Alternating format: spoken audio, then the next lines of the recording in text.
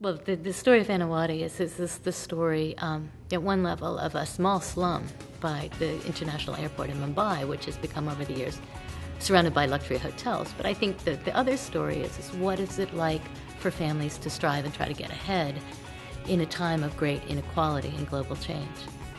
And I'm always a little embarrassed to say what motivated me to write the book because I'm a feminist, and what motivated me to write the book is that I fell in love. My husband, Sunil, he's an Indian writer and political historian. And so over the years, I would be working on poverty and how people got out of it in the United States.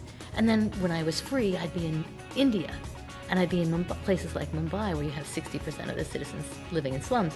And so the part of my brain that was always asking the questions, how do people get out of poverty, in the United States, became just as animating to me in India. And eventually I thought, well, I can try to tell this story in my way, using the techniques that I use at The New Yorker, investigating and documenting and often videotaping people and just following them as they go about their lives. Hope is not a fiction in the global markets age. You've seen extreme poverty reduced significantly, if unevenly, across the planet in the last 10 years. But at the same time, the obstacles that stand between people and their dreams are just immense. And if we don't respect how difficult it is to get out of poverty, and if we don't acknowledge how much potential we waste in this world, how much extraordinary human potential gets squandered, we don't really feel that viscerally, I think, we're never going to sit down and try to do something about it. Optimistic? You can't do this work if you're not hopeful and optimistic. You just can't. And you can't do it either if you don't really, really enjoy the people that you're getting to spend time with, because they're the people who keep you going when it gets tough, and sometimes in the reporting it does get tough. I think I would have invented 1,000 reasons not to do this book or to pull out in the middle of it, but it's the people who keep you there. Well, it's so cool.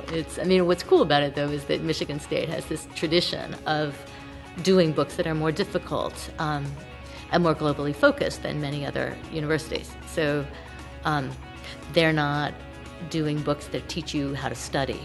They're doing books that really open you up to realities that you might not be exposed to coming out of high school and into college. So it's an honor. Young people today all over the world, wherever I go, they are so much more alike in their dreams and also intertwined in their economic realities than they've ever been before. So you have this, we still have these narratives of us versus them. But really, to me, it's just this one great, big, complicated, competitive us, sort of this vast and dysfunctional global family. And we're all in it together, for better and worse. And I hope that people will read the book and not think about the people of Anawati as the other, but to recognize the commonalities that bind them.